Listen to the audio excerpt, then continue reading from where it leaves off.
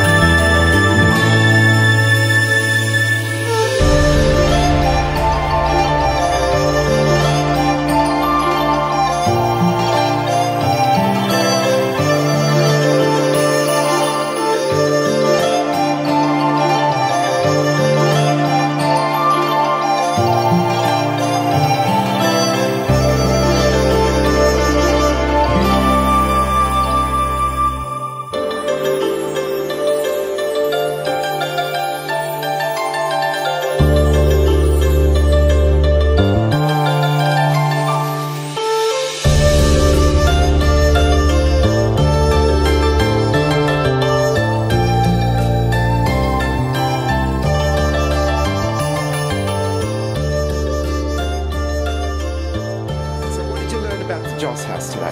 It's Chinese.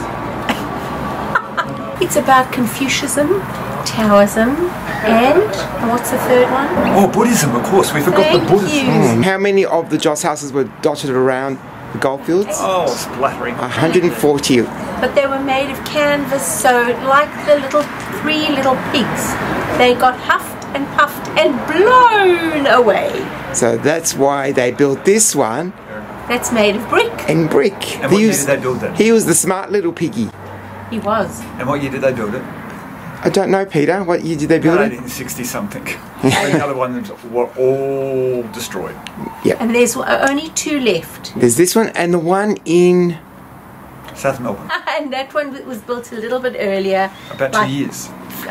I was going to say, give or take 2 or 3 years. Yeah. Well, I hope you enjoyed the day. We did, thank you, it was lovely. A lovely day. Lovely day.